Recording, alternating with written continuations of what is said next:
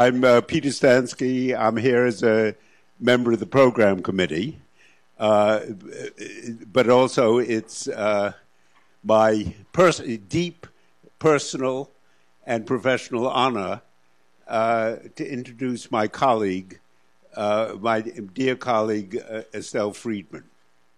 Estelle is, I think, the most distinguished historian of American feminism and much else besides in the country today, and we're deeply pleased that she's having her career at Stanford.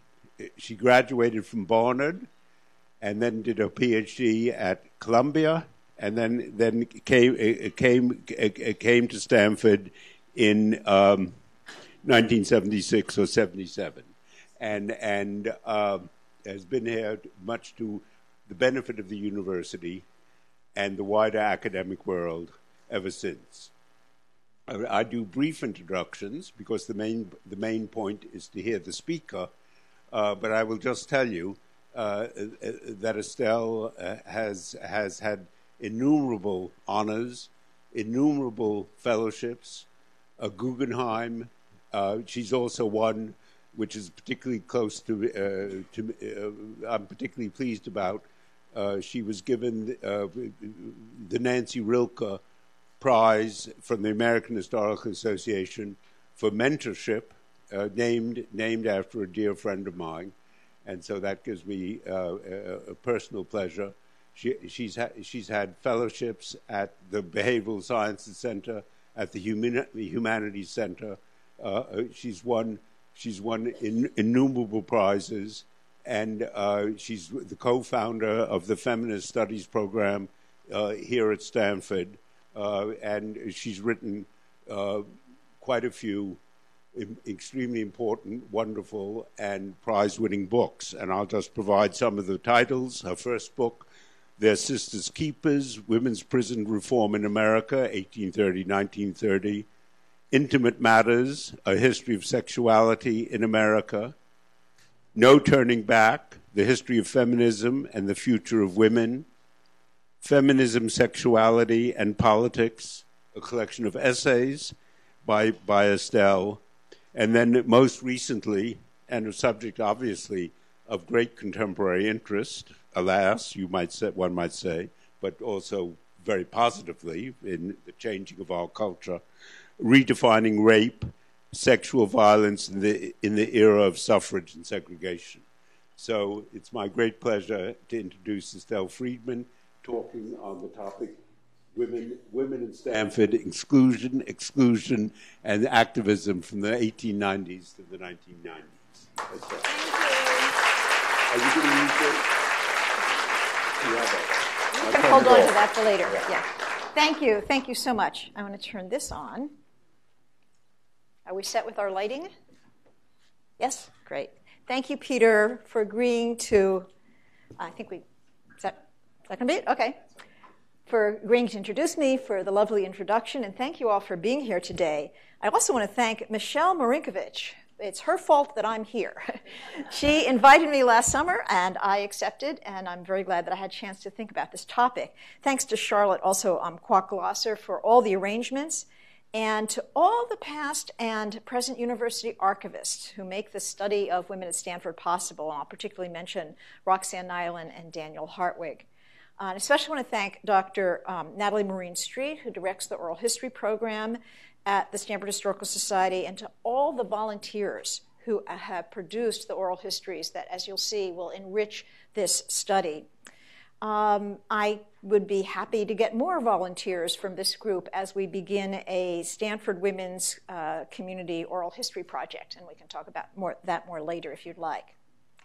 So when I was asked to talk about the history of women at Stanford to this audience, I first thought, what do you already know about this? And how can I go beyond that? What's been in Stanford Magazine? What's been in Sandstone and Tile? What dominates the archives and the wonderful picture collection in green? And a few subjects came to mind immediately. I figured everybody knows about Jane Stanford, and I will talk about her. And then if you look at the pictures, the most second frequent pictures would be, of course, Stanford women's athletics from then till now. And then, of course, there are our famous graduates, some of whom you may recognize and some you may not. We have, of course, Sandra Day O'Connor, Mae Jemison. Lately in the news, Carolyn Lewis Otteneve, for whom the current Sarah House is to be renamed, and Sally Ride, for whom the current Sarah House dorm will be renamed. All of this is worth knowing about, and I'll even mention some of it today. But I think it's also worth thinking about many other women at Stanford who we know less about. And I'm not going to be talking much about them either, but let's at least mention the important librarians who make it all possible and the other administrative staff that's been dominated by women for decades. Then there are all of the workers, rare in the university archives, but sometimes mentioned. For example, in reading the oral histories, there's a discussion of the African-American woman cook who was hired by a group of women faculty and cooked for these several women who lived in a kind of communal household on campus. I'll be talking about that back in the 1930s and 40s. Or a passing mention in oral history by a medical student who, on hearing the news of the bombing of Pearl Harbor, recalled, quote, we had little Japanese women as our housekeepers in the dormitory for many months. It was sad, very sad. They got to crying, and it was terrible. Who would know about the rest of their story? There's probably nothing else in the sources. And let's not forget, of course, the wives of faculty, best known perhaps Jing Lyman. These are the women who supported the academic mission, not just as book typists and editors and dinner party hosts, as resident fellows, often also as adjunct lecturers, especially back in the day of the nepotism rule, where you could get hired if your spouse, usually husband, was on the faculty. So many more categories, but my strategy today is to limit my subject to primarily two sources, two subjects, undergraduate women and women faculty. I'll have some reference to others, but I will not be talking about sororities, and I will not be talking about sports. I will be selective and episodic. This is not a comprehensive history. And I'm going to talk about essentially three periods and then place each in historical context to illustrate continuity and change in the first century of women at Stanford. Roughly, the first is the period from the first half century, essentially, of the university, a period when the inclusion of women was set for students and faculty, but also the ways they were simultaneously excluded or limited. Then there's the second period, which is just a short set of snapshots of the immediate post-War II period, the so-called feminine mystique generation in the late 40s and into the mid-50s. And then last, the 60s to the 90s, where I want to hint about how feminist revolutions manifested at Stanford for undergrads and influenced the hiring and institution building among some women faculty. Now, my overall argument is that from the outset, the inclusion of women at Stanford existed within a clear set of boundaries on their education. And this was not only in numerical quotas, but in the mission that was reflected of broader societal tensions over changing gender roles at the time of the founding and after. Yes, women deserved education, but not for the same reasons or with the same opportunities as men. Stanford welcomed women students, and to a far lesser degree, women faculty and scholars, as long as they remained primarily in supportive roles to men. And that legacy outlasted the quota system. Now, to be clear, both women students and women faculty enjoyed the benefits of Stanford, whether as an education or as an employment, despite the limits. Most of them were not complaining, at least in the first two periods, though we do have some historical evidence of the ways that individuals chafed against the restrictions. But women's discontent erupted in the context of the 60s and afterwards within those social movements, so that by the end of the century, women students and faculty, along with male allies, identified deep structures of gender inequality at Stanford. The story of their efforts to change the institution, however, remains a work in progress for reasons that I'll contemplate at the end. I'll begin in that early period of inclusion and exclusion from the 90s through the 30s.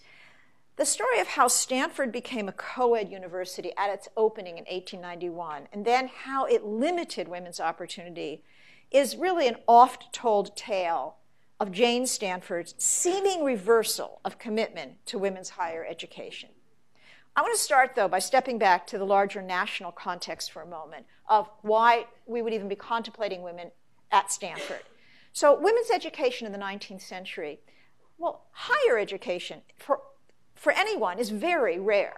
Very few Americans are going to college in the 19th century. The original universities were the Ivy Leagues were for training male clergy in the colonial period. And then even with the professions and science in the 19th century, it's largely elite white males and very few of them who go to college. For women beyond the common schools, if you were going to have any advanced education in much of the 19th century, it would be in an academy, a female academy, or a female seminary. But, and often ornamental education, as they said, languages, painting, not necessarily hardcore. By the late 19th century, though, there are new opportunities. First, from the 1860s on, there are women's colleges that are opening. The sister schools that you may have heard of, whether it's Holyoke or Barnard, Wellesley, et cetera. Also Spelman College for African-American women in the South. And in 1870, about more than half of the women who were in college were in single-sex institutions. But by 1890, only 30% of the women in higher education were in single-sex institutions because of these other 2 points, the state schools and the private universities that take off in the late 19th century. These were the co-ed schools in the states were often called land-grant institutions, so the states would give some land for the building of them. University of Michigan is a very good example, but a lot of those Big Ten schools. The agricultural and technical schools in many Midwestern and Southern states, a lot of these schools began co-ed because they were public, taxpayer-funded. They're also among the historically black colleges and universities, as we call them today. Schools like Howard started out being coeducational in this period.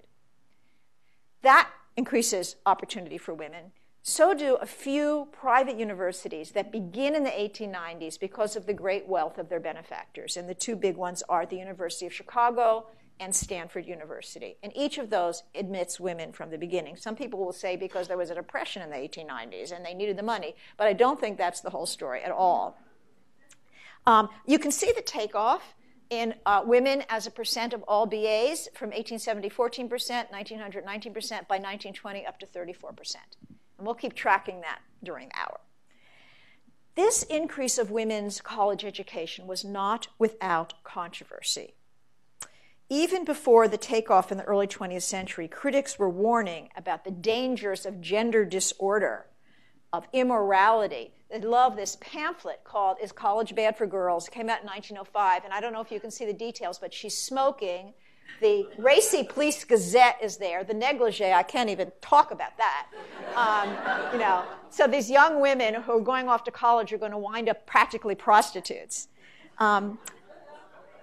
Earlier, though, there were controversies over was college bad for women's health. Some of you may be familiar with the famous or infamous Dr. Clark from Harvard Medical School, who in the 1870s wrote a book about sex and education in which he argued, and we have to understand it's within Darwinian sexual selection theories, but it's also at a time of a closed energy system set of beliefs. And he pointed out that college women were having fewer children than non-college women. And he blamed it on education because in this closed energy system, he said, the brain power, that energy they were using in their brains was taking away their womb power. And so, and this is like feeding into the late 19th century, quote, race suicide fears that white women are not having as many children as women of color, immigrant women, and so, which really escalates in the early 20th century. But the idea that women should be mothers, not be educated, was one of the oppositional arguments. Well, those educated women got together. Marion Talbot, who became a dean of women at the University of Chicago, formed something called the Association of Collegiate Alumni, which later became the AAUW, the American Association of University of Women, which I am a member and I suspect others in the room may be.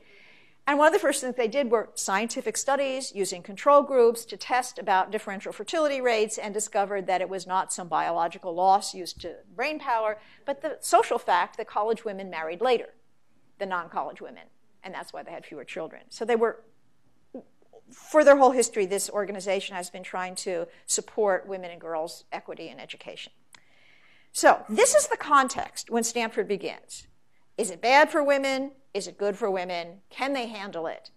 So why women students at Stanford from the outset? All of the leading figures, Leland and Jane Stanford, David Starr Jordan, the first president of the university, had mixed feelings about why and how to educate women that reflected the depth of what historians have called the separate spheres ideology of the 19th century. Even as women entered higher education, they were seen as wives and mothers first, men for the public world, women aiming for the domestic world. In the Articles of Endowment, Leland Stanford included, and I quote, "We have provided that the education of the sexes shall be equal, deeming it of special importance that those who are to be mothers of the future generation shall be fitted to mold and direct the infantile mind at its most critical period." Well, some women were looking beyond motherhood by the time of the founding of the university. Some women wanted to be mothers of civilization, of the world, the reformers who were trying to clean up politics or clean up the milk supply for their children. And some of them were actually seeking suffrage, which we know Jane Stanford supported. Since Jane Stanford took over the supervision of the building of Stanford after her husband's death in 1893, her views are really critical. So just for a moment, let's think about Jane Stanford. Jane Lathrop Stanford had attended a girls' academy back in Albany, New York. Later, with the wealth that her husband accrued in California, she became active in philanthropy and reform. And she did not have a child until she was in her, I believe, late 30s. She spent time establishing kindergartens and hospitals. Although Leland Stanford Junior University was a monument to her deceased son, she did believe in the education of women within certain traditional frameworks. Whoops. That's mine. Jane Stanford. "I believe by so educating them, they will be made stronger physically and mentally and better fitted for wives and mothers. And I believe that if the vocations of life are thrown open to them without their engaging in anything unsuitable to their sex, they can add another 25% to the power of production of this country. And this will go far towards realizing the possibility of giving comfort and elegance to every person." Separate goals, equal education. Now, not all of the university founders agreed with her goals. For example, President David Starr Jordan clearly reflected Victorian-era gender ideologies. Women, he explained, I quote, "lack on the whole originality." Now, let's read from David Starr Jordan. "Women take up higher education because they enjoy it, men because their careers depend upon it. Only men, broadly speaking, are capable of objective studies. Original investigation, creative art, the resolute facing the world as it is, all belong to a man's world, not at all to that of the average woman." Jane Stanford, as you know, controlled the purse. And when the university opened in 1891, she ensured that women had equal access, not only to admission, but she indeed sped up the building of Robley Hall. These are women students flexing their identities, getting ready for a fancy dress party. Well, back to David Starr Jordan now. Over his time, Jordan adopted more of Jane Stanford's views. And looking back in his memoir in 1921, he did accept higher education for women for reasons suggestive, again, of the ideological legacy of Stanford's coeducation. For college men, there is no other influence so wholesome as that of educated women. There exist no conditions more favorable for the choice of a life mate that are found in a coeducational institution. This is, of course, not the whole story, but to my mind, the advantages to both men and women distinctly outweigh all the incidental drawbacks. Well, Jordan and Jane Stanford agreed at the opening that women and men would be admitted on identical terms, and all courses open to women, and including the sciences. In 1891, around 30% of the original 440 students were female. But as you probably know, the numbers of women enrolling increased each year for the next decade faster than the number of men. Now, men were still in the majority, but by 1899, 40% of the students were female. This was comparable, by the way, to Chicago and Berkeley. This was happening elsewhere. But Stanford took action that was different. The going wisdom was, Mrs. Stanford feared that the college established in memory of her son was becoming a women's college. And in 1899, she proposed a limit of 500 women. Now, that goal was reached by 1904. So there were about 30% 1891. You got to, the cap was imposed 1899. It was going down, and by 1904, women were, the 500 was 35%. So you wound up with a dual admission system. Men, it was open admission, and this was in the no tuition period. For women, there was a quota, so it was harder to get in. The waiting list for women got backlogged. There were 4 times as many women applying as could be admitted. And they actually halted women's applications in the 1920s to catch up with years of backlog of women trying to come. In a way, I look at these numbers and I think this meant women had to be 3 times more qualified than men to get into Stanford. So women's percent was declining at the 500 cap as men's numbers were increasing. And even after the university instituted tuition in the 1920s, this was still going on, lots of men increasing. It went against a national trend of increasing enrollments of women at colleges and universities. In 1930, 40% of all BA degrees were going to women. Now, the big change comes with the Depression. In 1929, the long economic depression begins to reduce the male applicant pool. Enrollment dropped overall 18% over the next several years. The universities they needed more applicants, so they lowered the requirements, the average you needed to get in, and they still couldn't get enough men. So, as President Ray Lyman Wilbur explained in his annual report, and I quote, "The financial emergency now faced by the university brought into clear perspective the folly of continuing with the limitation of 500. Welcome back, ladies. This is the headline from the Daily. More women will enter as ruling spells end of 500. Because it was expedient then, Stanford listed the cap in 1933, and women's enrollment doubled once given the opportunity to attend. It had really gone down to, 14%, in 1933. But it was not the end of the quota system. Stanford actually instituted a quota to the level before the 500 cap. So there would never be more than 40% of women. And the common parlance for many students was 3 men for every 1 woman. That was the standard. And that quota stayed in place until 1973. Now, I'll get back to that story, but first I want to turn to early women faculty and give some comparisons.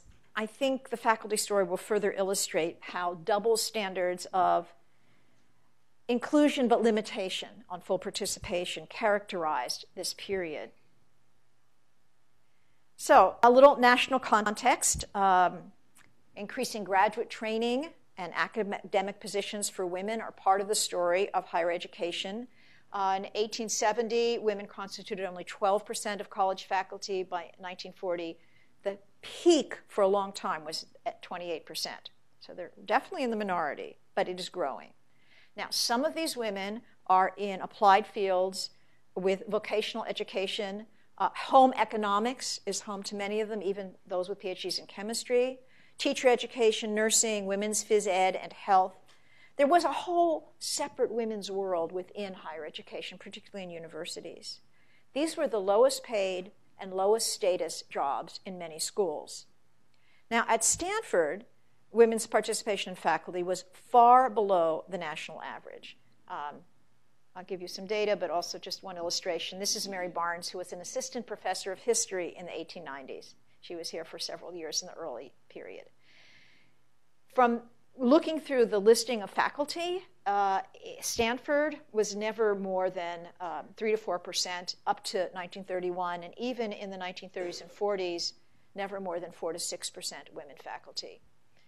That's full-time faculty at a time when the increase in other schools was much greater.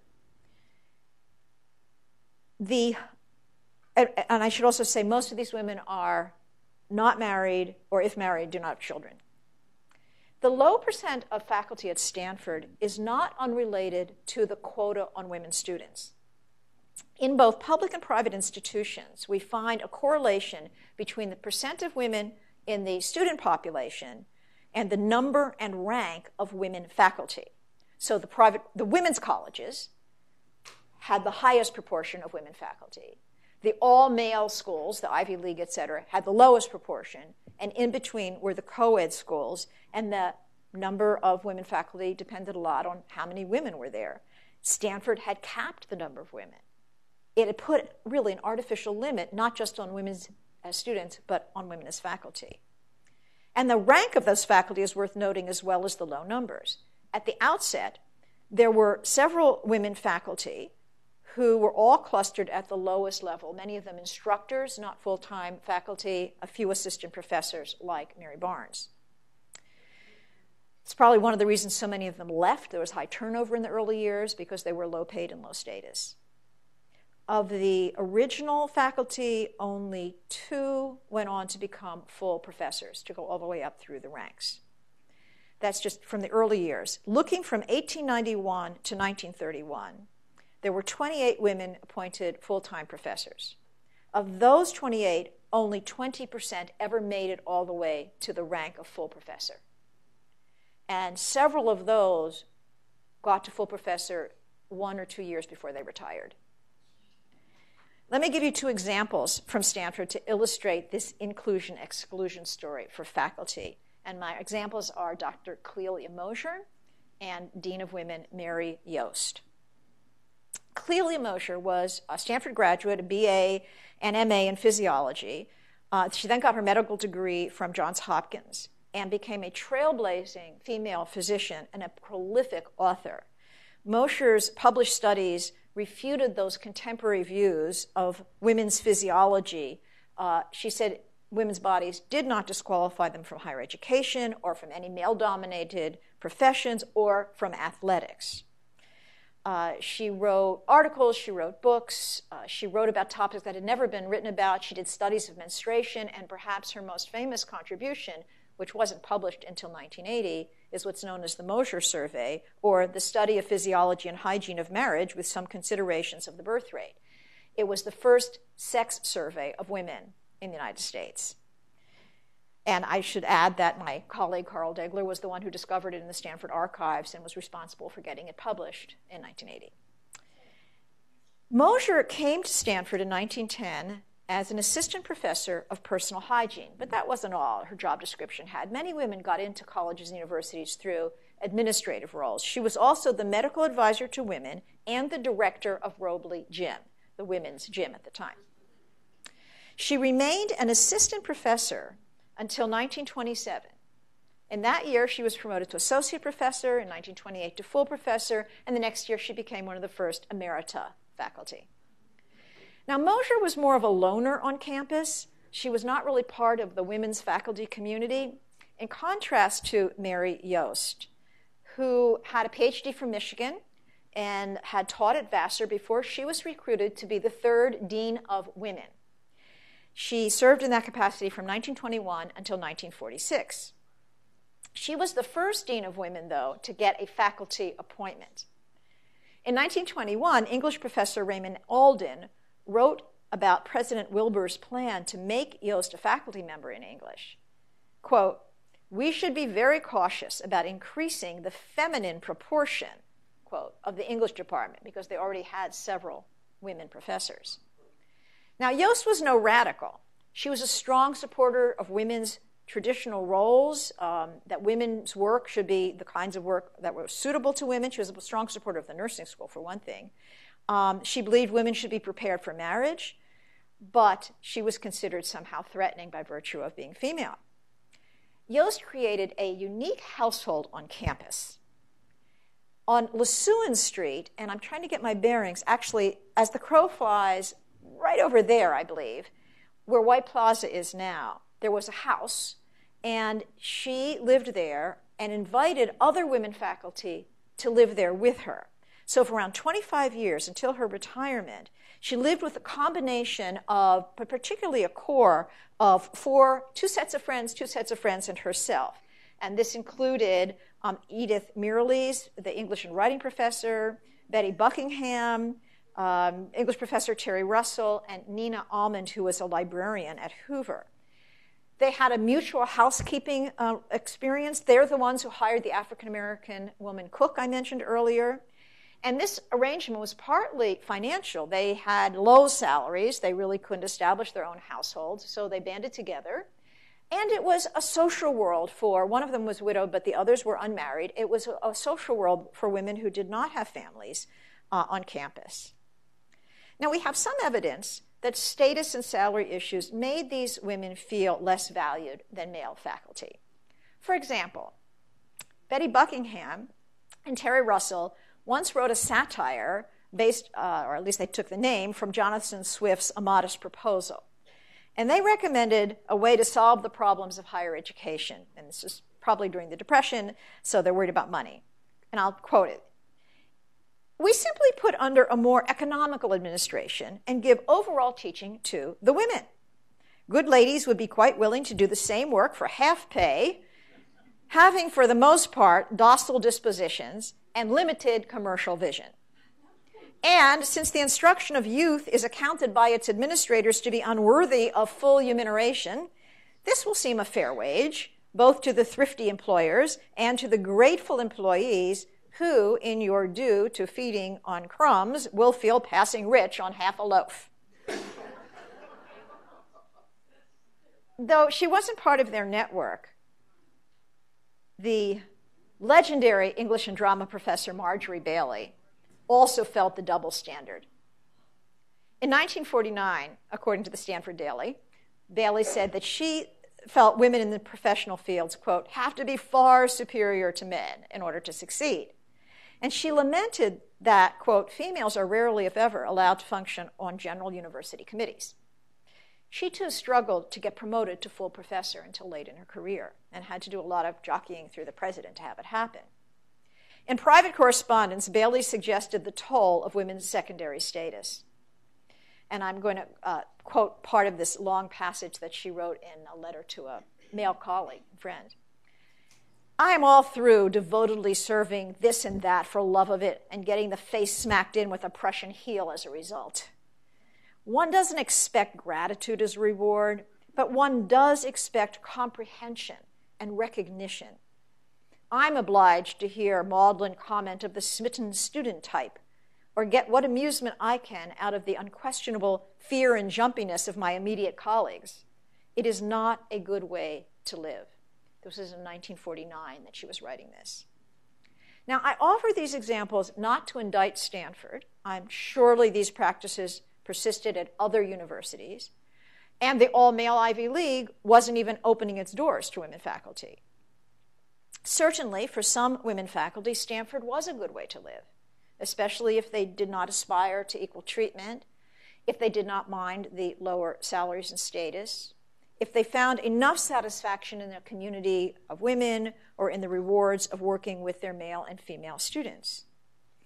Rather, like the women students who were lucky enough to be admitted under the quota, such as these cap and gown honor society women we saw at the opening, the very few women faculty benefited from Stanford, but often in a separate and sometimes second place women's world, a theme that persists in the second period that I would like to talk about. This is sort of an interlude, snapshots of some of the students from the 1940s and 1950s, particularly the late 40s and early 50s. And I've chosen this partly because we have a rich oral history record for this period. The context now, and right after World War II, is huge growth in higher education in the United States. For men and women, increasing entry, but much greater gains for men, partly because of something called the GI Bill, so that male veterans could get paid to go back to school, And even though women are going to college, so many more men are going that there's a gap in the percentage that grows. That's really in the late 40s and early 50s. By the mid-50s, women are catching up in the percentages because a lot of those vets have gotten through the system. Now, let's take a look at some of the data. First of all, for the BA degrees, this is again for the United States, goes down from 1940 to 50, 41% to 24% of women are women's, and then as you can see by the mid-50s, it's beginning to come back up a little bit. The faculty story, as I said earlier, there's a peak in 1940, 28% nationally, and then that does continue to go down. And I'll pick that story up a little bit later. So the context of the post-war college women, this is the baby boom era. It is the first increase in birth rates in the United States since really 1800. They'd been going down and down, and in the post-war period, they go up just for that short baby boom generation. It's also the period Betty Friedan later called the feminine mystique, a time when even some educators questioned the need for higher education for women. And indeed, increasing number of college women went to college, dropped out to get married, and begin to have their families. At Stanford, the quota system, of course, was limiting women to about 1/3 to 40%. So it's hard to know what would have happened with enrollment if it had been open. But for those women who did come to Stanford in this period, we have some evidence of what it was like. We're talking about white, middle-class women who are smart enough to get into Stanford, even with the quota. They are interested in marriage, but they're also interested in doing well in school, and many of them have career aspirations. And the pictures do not go with the people who I'm going to be quoting, but they're from the time, just to give you a feeling. 3 themes recurred in the oral histories that were done at the 50th reunions of the classes from the late 40s through the early 50s, really through the late 50s. I'll talk about each of them, but they are the hatred of the restrictions on women, the love of the camaraderie with women, and the disappointment about the way faculty treated their career aspirations. First, they hated parietal hours and the dress code. One graduate summarized the resentment of surveillance that recurred in the interviews, and I quote, "I remember the clothing. The women we could never wear pants on campus. We had to wear skirts.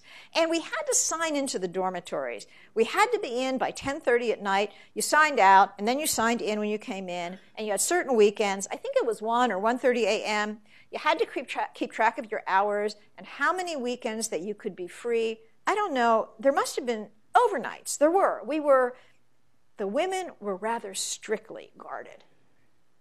Now, the rules were not without some supporters. As one woman recalled, we felt, as 18-year-olds, that was a good thing because we had an excuse to say we need to go home.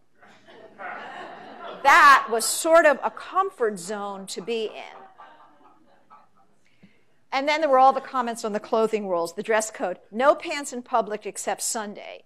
You could wear them in the dorms. But if you wanted to go, we had to go mail a letter at the post office. We had to put a skirt on over our jeans. Then there was the difficulty if you were going to lab in the sciences, you had to wear a skirt, and you didn't want to because of some of the kinds of things that you were doing and the materials you were working with. Or if you went riding or to the gym, you then had to leave extra time to get to a class because you had to go back and get out of your pants and get into your skirt. Aside from all of the complaints about these restrictions, women reported how much they loved the camaraderie of the women's world at Stanford. Story House, row houses, Robley, Women's Council, Women's Honor Society, women's sports. As one narrator explained, and women were very close, very. I mean, we all had to live on campus. We had to live together in the dorms. There were no sororities in this period. There was nothing we were just really close. Another graduate remembered how she loved living in Lagunita Court with, quote, flowers everywhere and a beautiful little fountain in the front. I loved it there. They had very good food, and it was not co-ed, just women. Now, despite that comment, there are repeated mentions of the favorable gender ratio, the 3 men per woman, and that were very much in demand during this period of dating. So these are some of the just pictures of women from the 1950s. Though they felt intellectually encouraged by faculty, and the faculty, as you know, was primarily male, many of them reported on feeling that faculty discouraged their career aspirations, and that they veered them into suitable women's work. So budding scientists still had bitter feelings about exclusions 50 years later. A student who came to Stanford because MIT and Caltech did not admit women, she wanted to do electrical engineering. And she recalled that the dean of women acknowledged that she was qualified for the major, but then said, I would be taking a highly competitive position away from the head of a family, and she could not recommend it, which, quote, upset me to no end, unquote. Another Stanford woman who wanted to major in math recounted what a male faculty member told her.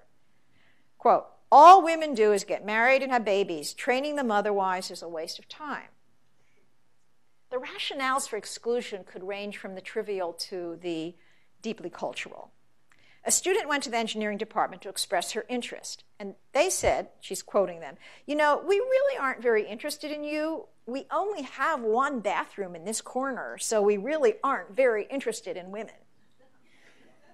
Another potential engineer noticed that there were no women majors and turned to the career counselors.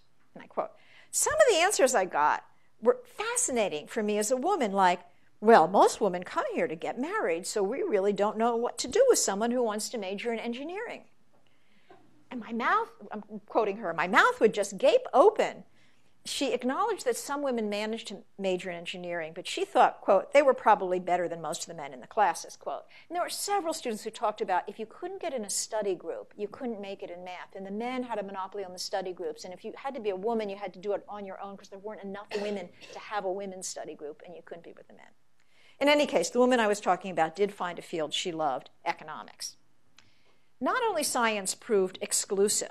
A journalism major recalled an encounter with a male professor and how it affected her future. Well, he says, Miss Olson, we have found that women who majored in journalism are wasting their money and our time. All you women do is get married and have babies. So I would recommend you find another department to major in. Well, I kind of walked out of there, you see, I wasn't incensed. In other words, in those days, women just said, oh, well, we can be a teacher or a nurse or a secretary, but I think we'd gone beyond secretary, so I could be a teacher or a nurse, okay. One graduate from the class of 1957 summarized well what many others expressed. Stanford taught me how to think, but it didn't prepare me for a career. At her placement center interview, she was asked questions about her boyfriend and her marital intentions. And this left the woman incensed, so she walked out. She later became a college administrator herself. A political science major remembered decades later leaving in tears whenever she met with her advisor, male faculty advisor, because, quote, he was discouraging me from doing anything. When she contemplated going into the Foreign Service, for example, he told her, this is her account, well, you're a woman. You will not have any opportunity except if you want to marry someone who's in the Foreign Service, who's more outstanding than you. She's continuing, he actually said that, so I left crying again. Equally cutting, her advisor later told her, quote, if you feel that you want to get into a man's world, then you must think like a man. And it made her feel, quote, at Stanford, that the woman's way of thinking was not recognized, really. So we spent a lot of our time trying to figure out what these men, faculty men, wanted. And I think that wasn't unique to Stanford, she continued. I think that was the whole world. Well, that world was about to split open. And that brings me to my third period. The feminist stirrings from the 1960s to the 1990s. Of course, student life didn't change overnight or when a new decade rolled around on the calendar. For one, we've already seen how shifts in higher education began in the mid to late 50s. So did forms of protest, whether against Cold War conformity in the 1950s beats or in protests against racial injustice by Southern civil rights activists in Montgomery and elsewhere. Both gender and race relations were already changing by the 60s, although perhaps a bit more slowly at Stanford. A sense of continuity with the past comes through in a reminiscence of an undergraduate from that period, reflecting on what it was like to be a female student and a student of color in the mid-60s. Sandra Drake graduated in 1966 and told Stanford magazine much later, "Stanford was a very insular world, a Western California white world. At Robley, it felt like there were 199 giant blondes and me. It was culture shock. There were more African students on campus than African Americans. I don't recall any overt hostility, but for a variety of reasons, I remained exclusive. The social scene was totally sexist. At the time, women could not move off campus unless they were 23, a graduate student, or living with their own family. I lasted in the dorm 1 quarter." As the social movements of the 60s came to Stanford, more students questioned the status quo, from racism to patriarchy. And they included, the context at the time was the civil rights movement, the Black Power movement, the anti-war movement, the student movement, Students for Democratic Society, SDS, many others. And it was really in the context of these radical movements that feminism emerged, reborn, since the earlier suffrage movement. And it emerged both from the egalitarian principles of social movements and from the contradictions that women in those movements felt when they did not feel the egalitarianism extended to them. So I should explain, and just to give you some visuals from feminism in the early 70s, there were at least 2 strands nationally, liberal feminism and radical feminism. And liberal feminism focused more on education and employment and the law and enforcing the law. Laws like the Civil Rights Act of 1964, Title IX of the 1972 Education Act, the kinds of things the National Organization for Women were fighting for. And I will say here, as very importantly, one of the things those laws brought about was the end of the quota on women at Stanford, because some women filed a sex discrimination case against Stanford after Title IX. And although the suit was not successful, Stanford, I think, saw the handwriting on the wall and in 1973 opened up admissions without the cap. Though it would take decades to reach equity, in 1996, only 41% of the student body was female. So the liberal side is trying to get equal rights law, and we can see how it's working. Then there's the radical side with origins more in New Left liberation politics. And here were the radical feminists whose bywords were the personal is political, turning to the family and reproduction and sexuality, domestic violence, rape, harassment, and also to issues of race and class. Now, all of these contexts are present at Stanford. Indeed, as many of you may know or remember, Stanford was a hotbed of protest in the late 60s and early 70s. Confrontations over the Vietnam War, the role of the Stanford Research Institute, the Black Student Union crisis, the dismissal of Professor Bruce Franklin, the role of the militant Venceremos group, and, of course, resistance to the draft. This gives you a sense of women's role in resistance to the draft. Yes, it's a minority of students who are in the most radical movements, but they had disruptive effects. All of this clearly seeded the Stanford women's movement, as I know from reading the movement oral histories. One male alum recalled that in 1967, the Stanford Observer, which was one of the print publications, included what he called, quote, the first statement of the women's liberation movement that anybody had ever seen around Stanford. It was a complete mind blowout. By the fall of 1969, he continued, quote, women's liberation went crazy in the Bay Area. A lot of people at Stanford who had been around SDS rejected their spouses and went into women's liberation. Reject your spouse because your spouse is a male chauvinist pig. A faculty wife who arrived in the late 60s became involved in various left movements, as well as campus consciousness-raising groups. Don't look for anybody you know, because this is actually not a Stanford picture. But there were groups like this on campus. And the women involved differentiated their groups from the Betty Friedan liberal feminists. We didn't talk about what it was to be homebodies, because most of us were. But we read Marx. We read Engels. She later learned that the CR groups had been initiated by Jane Franklin, who was married to Bruce Franklin, and explained, quote, she was out recruiting, and she was using that as a method of recruitment, and I wound up getting recruited. Just as nationally, though, some women on the left found uncomfortable many kinds of sexism. As one student reported, women, quote, didn't want to be around the guys who, when they got into demonstrations, were just running on testosterone. And they wanted to be more with, the less violent, the less militant. One group of radical women, primarily undergrads, created a collective called the Women's Union around 1969.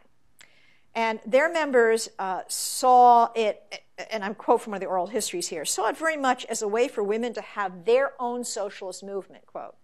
While, quote, the men in Venceremos saw this as a way for us to recruit women into being their fellow travelers. And it was a constant struggle, a constant tension. Are they the tools of the left, or are they creating an autonomous women's movement?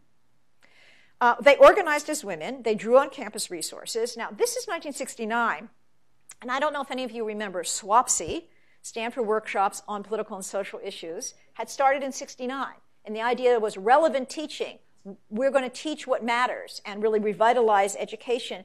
And in that spirit, building on the model and utilizing an earlier women's world at Stanford, the Women's Union created an early feminist space at the YWCA, which I believe was in Old Union. I have conflicting reports from the oral histories. They call it Old Tresidder, but I think they mean Old Union.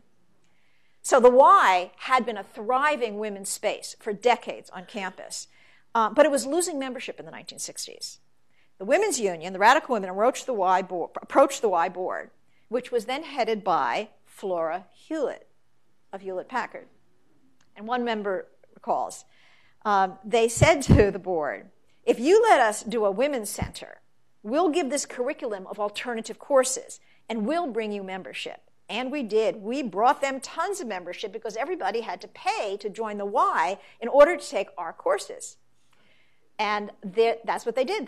They taught courses. They remember teaching the first women's studies classes at Stanford. So professors would sign off on the curriculum and on the grades, but it was these women from the union who were teaching, for example, Sisterhood is Powerful and Notes from the Second Year. And I quote, but we wanted to teach about Vietnamese women and a lot of stuff about African-American women and Latino women. So it was intersectionality from the beginning at Stanford Women's Studies. One of the women's members' husbands taught motorcycle repair to women as part of this group, and for some reason that was controversial. In any case, the alliance with the Y barely survived the students' strike in the wake of the invasion in Cambodia in 1970. The Women's Union made the Women's Center at the Y strike headquarters, and as a member recalled, quote, Flora Hewlett wasn't happy about that, and she called us to her house where we had a meeting, and it seemed they came to a parting of the ways. But the Women's Union wasn't the only part of the Women's Center Collective. There was the Health Collective, the Rape Collective, the Divorce Clinic, and much more. The Women's Union may have been a small radical group, but over the next decades, feminist organizing spread to a range of student projects. For example, there was a group that called itself Women's Liberation, Stanford Women's Liberation, also meeting in 1969. They called for the end of the quota on students, women students, and for child care, and for equal opportunity, and they invited both men and women to join them. The Women's Collective, the original Women's Collective, would eventually become the Women's Center, which fostered the Women's Guide to Stanford, held speakers and events, and remains vital today. I'll let you read there. Speaking of all of the things that bothered women at the time. The Women's Center has become the Women's Community Center, and the ubiquitous bumper sticker on all of the laptops in my classes comes from the Women's Community Center. The Women's Community Center is now downstairs at the old fire truck house. And upstairs is the home still to, and was back in 72, the founding of what was then called at first the Gay Students Union, which became the Gay People's Union. And in 1972, when it originated, you had the first meeting of lesbians at Stanford who began to meet weekly, regularly. As you can see, the women's collective was on Tuesday, the men's collective on Wednesday. And that continued for many years. Another issue that emerged in the early 1970s was safety for women. And the first women's self-defense classes taught by women in Robley Hall began in the early 1970s. As one alum described the teaching her, quote, that I was entitled to pay attention to my fears, then to learn self-defense techniques to fight or to fight back or to release myself. It was fabulous.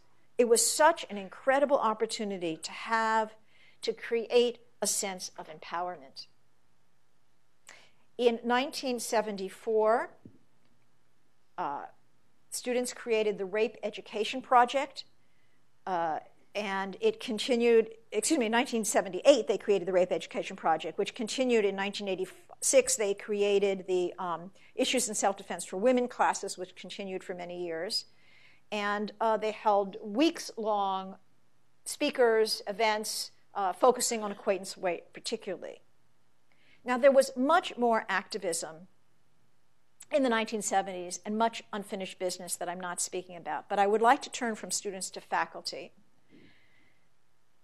And I just will begin. This is Ann Miner, who was the first affirmative action officer. This was her in 1971. She took the job in 1972. Just to suggest what else was going on campus. She said in her oral history, there were all these spontaneous things happening. There was the YWCA, the Stanford Distaff Club, which was women faculty and women's staff, the Stanford Faculty Women's Club, which was then comprised of faculty wives. Miner brought many of these groups together in something called a women's forum, and she successfully established a university committee on the education and employment of women. It did some investigating, and it found and reported that only 4.5% of all Stanford faculty were women. There were no women faculty at all in 4 of the university's 7 schools. Only 2% of full professors were women, and no woman had ever been a dean. And we entered the period that it's the first woman period, when Stanford really tries to fill in some of the holes where there are no women. In fact, Stanford was aware enough of the problem that in 1972, the university held a news conference in San Francisco to introduce the world to 3 of these first women who had been hired in their schools. Barbara Babcock, you see both up in the corner, and here she is, the lone woman in the law school. And then Lily Young in engineering, and Myra Strober, the economist in the GSB. Both Barbara Babcock and Myra Strober have written wonderful memoirs that I highly recommend, and their oral histories provide rich details about their careers. These are those memoirs.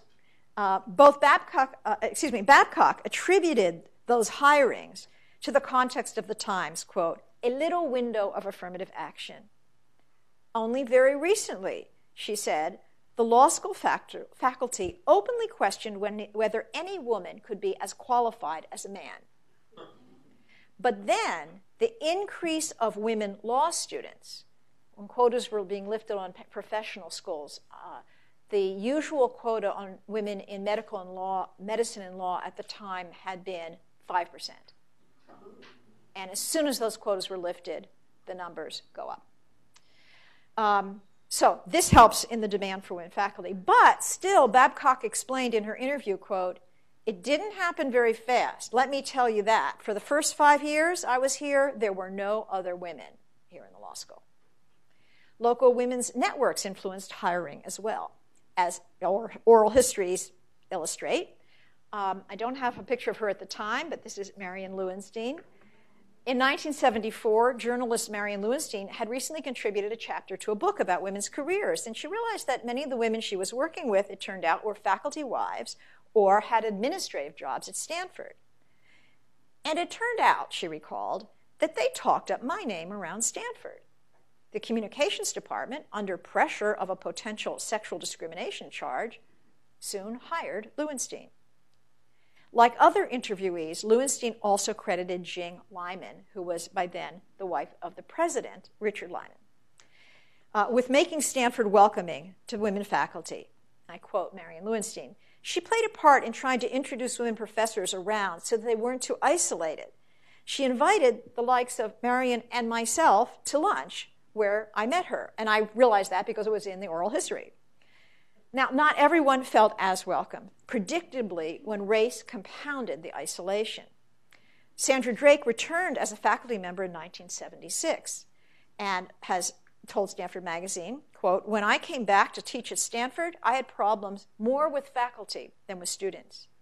I was one of 2 African Americans in the English department, but there were no Asian Americans, no people from the third world, and only 3 women in a department of 40.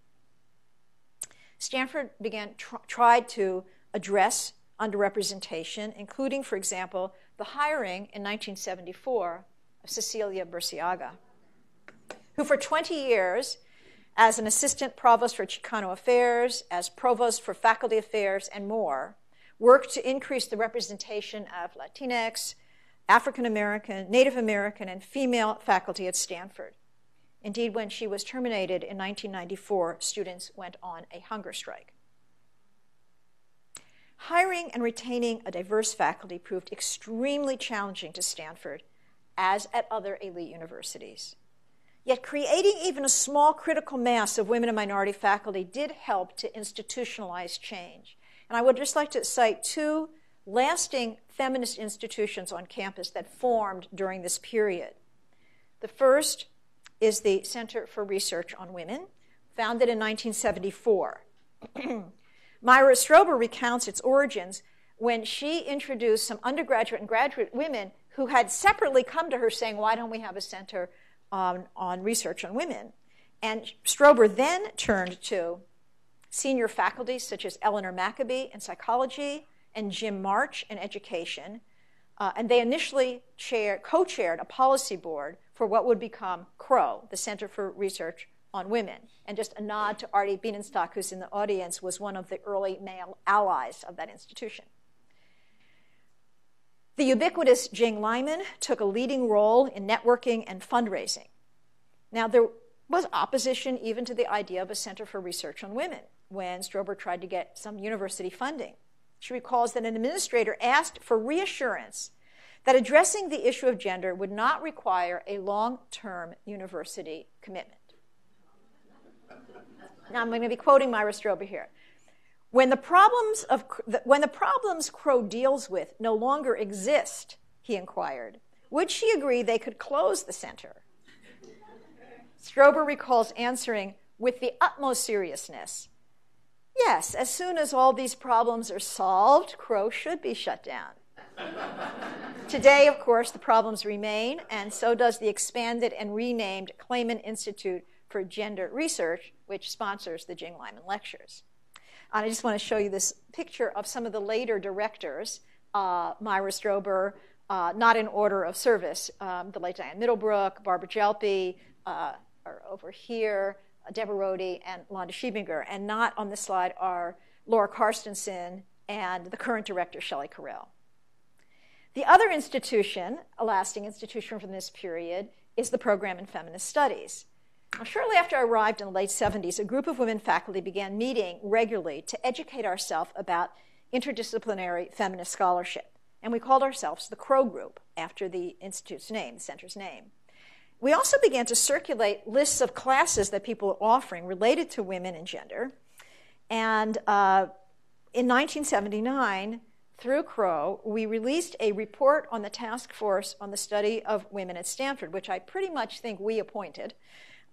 We recommended the creation of an interdisciplinary undergraduate program, which existed by that time in hundreds of colleges and universities around the country. I don't have, well, I want to show this picture of some of us in those days. Although this is while we were editing the journal Signs at the same time. We were at a meeting in which we were also dealing with feminist studies. And that's the younger me. Nan Cohen has her head down, Carol Jacklin, late Carol Jacklin in psychology, and Barbara Gelpi. And not pictured here is Shelley Rosaldo, because I think she's taking the picture because this is her backyard, I'm pretty sure. We chose the name Feminist Studies in part to align ourselves with the emerging field of feminist scholarship, which had moved beyond woman as a subject of study.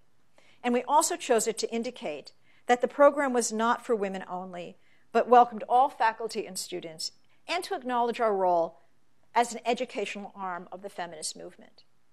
Despite very serious objections to that name, the university approved an individually designed interdepartmental major in 1980. It would take another decade to become a degree-granting program. And reflecting the changes of scholarship in the 21st century, it is now the program in feminist, gender, and sexuality studies. Lasting institutions, but also at high personal costs and with continuing limitations for women faculty. That generation hired in the 1970s, many of them the first or second woman in their department, faced several tenure denials and several delayed promotions, including those who built Crow and feminist studies. We often felt beleaguered outside of our feminist groups, and for good reason. In 1993, over 40% of Stanford departments still had no tenured women faculty. Now, let's look nationally and at Stanford. So we looked at the figures before of faculty women. It peaked at 28%, it goes down, but now after Title IX, with the influx of women to higher education as graduate students, by 1990, 42% of faculty in the United States are female. In Stanford, it's 12%. And part of that is we were already so far behind here. They're increasing, but they're never going to catch up. The 1990s is known as a period of stalled progress for professional women, but it was also a period of airing of faculty grievances at Stanford and of national attention to the problems of working women. In 1991, for example, Anita Hill's testimony in the hearings for Supreme Court nominee Clarence Thomas brought sexual harassment to national attention. Dr. Fran Conley, in the same year, resigned her faculty position in neurosurgery to protest ingrained gender discrimination at the medical school. And as she wrote in her memoir, Walking Out on the Boys, female medical students routinely heard comments from faculty such as, "Dollface, you should be home raising beautiful children," and "Why should anyone with your looks want to be here doing this messy work?" Unwanted touching by faculty led to formal complaints from students and employees, but with little response from the medical school or university. A few years later, a brave lab employee took Stanford to court for not responding to repeated sexual harassment claims in the medical school. And her court settlement insisted that the university institute sexual harassment prevention training. The discontent of faculty no doubt contributed to Provost Georg Lieberman appointing in 1992 a committee on the recruitment and retention of women faculty, chaired by Myra Strober. It reported in 1993 with devastating data. Compared to peer institutions, Stanford ranked third to last in percentage of all women faculty. Only Caltech and MIT ranked lower. The report noted that even though Stanford was coeducational from its founding, it now had fewer representation of women faculty than Yale, Princeton, and Dartmouth, which had been co-ed for less than 2 decades. The report called on the Stanford administration to create a culture of faculty support, better mentoring, increase the % of faculty who are women, promote salary equity, and use benefits to enhance recruitment and retention, and assist faculty to combine work and family. The Strober report, as it was known, was not the turning point. Alas, we find women faculty repeatedly confronting the university. Here's a picture of some of not very happy history faculty at the Faculty Senate. Well, Laura Karstensen from Psych and the rest of us from history in the late 90s. But I'm ending this account with the Strober report, in part because it comes at a neat century after women first studied at Stanford, and in part because the story of the past generation has yet to be told. And I hope that today's students will engage in the research that will do so. In closing, I want to think about the legacies of the first century and what they can help us understand in terms of the dilemmas of inclusion, exclusion for women at Stanford. So 3 concluding arguments come to mind for me. The first is, I think that the initial and continuing quotas on women students did set a tone that had long-lasting effects and beyond just their numerical hold. They connoted that higher education was not as important for women as for men, even as women were entering the workforce in increasing numbers throughout the century, including mothers of children. The quotas produced a time lag for Stanford, not just for students, but I think in influencing faculty hiring. I don't think, though, that the quotas explained the dilemmas nearly well enough. So my second thought is Stanford as a science, tech, and private institution. Remember, no matter how good women might have been individually at math and science, the cultures in those disciplines were not as welcoming as, say, the kinds of departments you would have had at a liberal arts college. Stanford was already tilted towards male academic culture. Even when Stanford established its national reputation in social science after World War II and humanities in the late 20th century, this gendered culture was very deep here. And as a private school, it had less accountability to the public that the state universities have, for example, less responsibility to all groups equally, at least until non-discrimination laws forced the issue. And third and final point, though, I want to make to step back from the university is to think about the dilemmas of modern feminism. That is, the tension between the search on one hand for equality and on the other hand to recognize difference. This has characterized women's movements and women in the law and universities. On the one hand, women students and faculty have struggled to be taken seriously, to gain equal access to all fields, to all opportunities and leadership paths open to men. They have sought a life of the mind and ask not to be reduced to their reproductive or sexualized bodies. But, as one of the interviewees I quoted raised, does that require being one of the boys? Should the university also recognize the different social location of women, not in any essentialist or universal way, but in a way that remains socially powerful? What would the university look like if the social reality of women's lives had shaped its policies? Historically, we might ask why Stanford terminated its nursing school, or why lower status has attached to the field of education. If they had been central to the mission, there would have been more women students and more women faculty, for one thing, given the opportunities at that time. Today, we might ask how the institution could help resolve the tensions between career and child rearing that so many experience, and resolve it in a way that would be of benefit to both women and men. Whatever the answer to these questions, I think we all owe a huge debt to the Stanford students, faculty, staff, administrators, and community members who made the most of their inclusions, struggled against their exclusions, and initiated the activism that we have all inherited today. Thank you very much.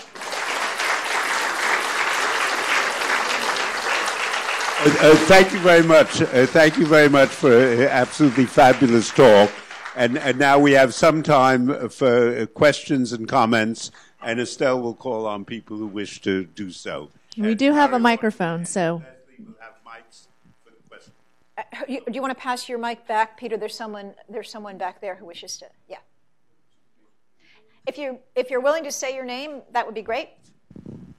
I'm Patricia Anguser, and I'm a undergraduate med school and residency here. My views are not congruent with what yours presented. I was a pre-med starting in 55, and the reason I have been loyal to Stanford is that I was encouraged by all my undergraduate male teachers. Would you say again when you graduated? What year? I graduated. It was a funny graduation. I started my first year of med school the same year I graduated in 59. I graduated in 59. 59, thank you. Okay. Graduated from med school in 62. Finished my residency in 68. Yeah. I had many male teachers that were kind, fair, and encouraged me as a pre-med. And I don't want everybody painted with the same brush. In med school, Sure. Fran and I have hit things about this, but I was always treated respectfully. The disadvantage I had was I could not move off campus when I was a senior and my first year in med school. And I could, I had to live in the row house where everybody else was their senior year. But I do not want you to paint a brush that everybody was unfair to the women pre-meds. Oh, no, absolutely. What I looked at, though, when I read a lot of oral histories was a pattern of comments. And clearly there are some women who were very happy. And indeed, so many of them said, I was treated well, but there were certain fields that they weren't encouraged to do. So one thing is, if we get more oral histories of, for example, women who went through the medical school, that pattern might look differently. So I encourage more information to come in. We have a question I would never want to paint it that everybody left. had the same experience. Up here to your left. Okay. I'm Jeff Fenton with 2 master's degrees in 1981 and 1982. Professor Freedman, since you mentioned Cecilia Burciaga and you mentioned that she was terminated, would you fill us in a little more about just exactly what happened to her? Oh, well, the official story was that there was financial reasons, that there were cutbacks, but there was a sense that there had been some disagreement from the administration, feeling that she had spoken in ways that disagreed with their policies. Yeah. And I can't say that I know the whole story. There was somebody... We have a question just right here in the back to the center. Okay, and then we'll come down here to the third row. Hi, I'm Francesca. I'm currently a master's student. Yes. Thank you for your talk, Professor Freedman. I was wondering if you could speak about, or if any of the faculty that you talked to reflected on how mentorship played a role in creating a community or a bridge between faculty and undergraduate students.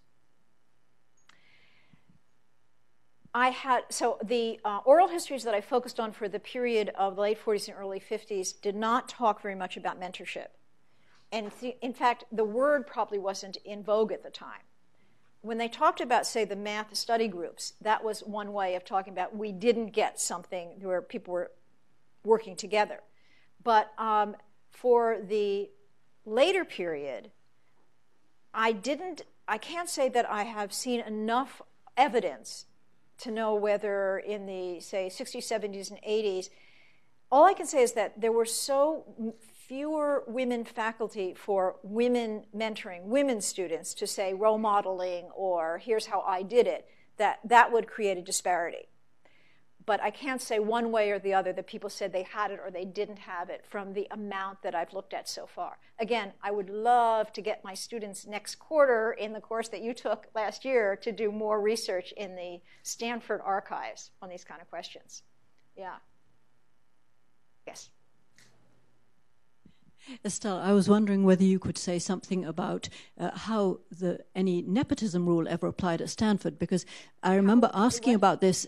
Nepotism, because I remember asking about this when I was a young faculty member in 1971 on, and one of the things I learned was that the nepotism rule applied to all California employees, but as it was a state requirement, and it did not apply to private universities. However, many of the administration at Stanford assumed it did apply, and then used it in making hiring decisions.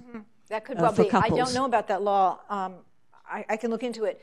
But I think that whether it was in the law or simply in the practice, there were people who came here who were told at the time, if there will never be a job for your, and then it was always wife, not spouse. We cannot have 2 people in the same family in the same department. It may not have been true legally, but it was definitely in practice. Yeah. I know Barbara Gelke. That's who I was thinking of. That's exactly who I was thinking of, yeah. I was told that. We're bringing you a mic. We're bringing you a mic. Because of what you were just saying about the nepotism rule, I just wanted to throw in, I had the honor of doing an oral history with Jane Collier, and you also mentioned Shelley Rosaldo. Yes. And Jane told me that it was the head of their department in anthropology who really went to both couples. Both of their husbands worked in the anthropology department. Yeah.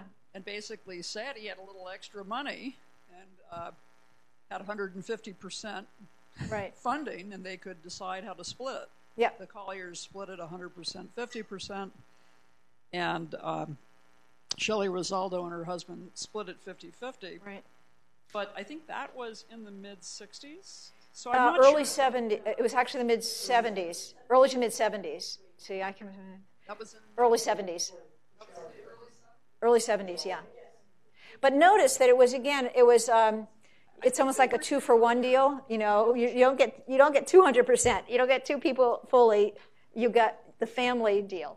Yeah. But that was like an entry point, and the anthropology department was quite sort of innovative in even trying to find a way to do what we now call spouse accommodation. Stella, I have the microphone. Artie Bienenstock. Where are you, Artie? I can't. Up here. I'll stand up. Oh, hi. I see you. Yeah, hi. First of all, the Rosaldos had 2 full-time appointments. This person knows. They requested the change from 2 100% appointments to the 150% arrangement. I remember it well because I was vice provost at the time. I got a call from them asking if we could do it, and it was literally approved about 48 hours after they made the request. Yeah. Yeah. The second thing is the move to get rid of the quota on women started with a committee on undergraduate admissions and financial aids. My memory is that it went through the committee, then through the faculty senate, prior to Title IX. I believe also board action took place prior to Title IX. So Title IX was not the motivator for that change. No, there was a lawsuit, though, that was brought. It was not successful, but is it just a coincidence that it was lifted at the same time that the... The story is weird. I was chair of undergraduate admissions and financial aids. We had a very bright babysitter who was a student at Stanford, and as I was driving her home one night, she said, "This ratio is not good for the men or the women. You're chairman of undergraduate admissions. Why don't you do something about it?" I established, or the committee established, the subcommittee that Ann Miner chaired. We had 2 options, either to set a 50-50 ratio or to just get rid of the rule. Mm-hmm. We chose to get rid of the rule. It went to the faculty senate, where it was passed unanimously. Interestingly, then Bill Miller, the provost, said I had to take it to the board. 2 weeks before I was to take it to the board, the chairman of the board called and said, "Can we deal with the athletic ramifications?" I went to the athletic director, who listened for 5 minutes and said, "It's the right thing to do. Just do it, and we'll live with the ramifications of it." So do you remember what year this was? It had to be 72. Okay. And then a week before it was to go to the board, Bill Hewlett called and said, "Tell Artie, I've done my homework, and if there's any problem at the board, I'm prepared to back him up." At the board, the only comment was a male trustee who said after the presentation, "It's about time." The only opposition we faced was in court from a woman in Palo Alto. So the rule was instituted by a woman, and the only opposition that we faced in the end was from a woman. Fortunately, the judge ruled her out of order. and it went through. Yay, Artie.